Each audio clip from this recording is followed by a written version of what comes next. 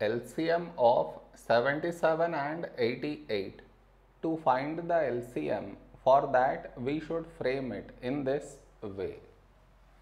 77, 88.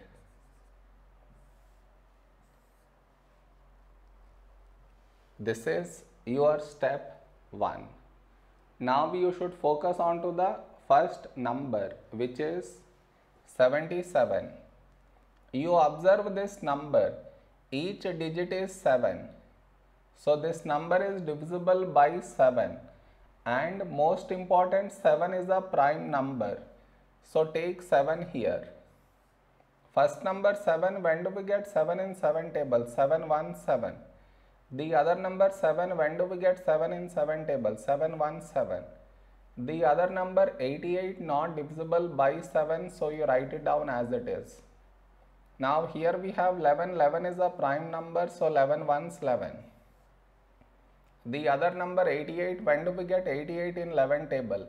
11 8s 88.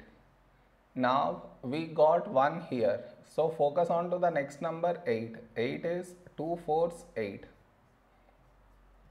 4 is 2 2s 4. Now here we have 2, 2 is a prime number, so 2 1s 2. So we got 1 in both the places. So our LCM is the product of these numbers,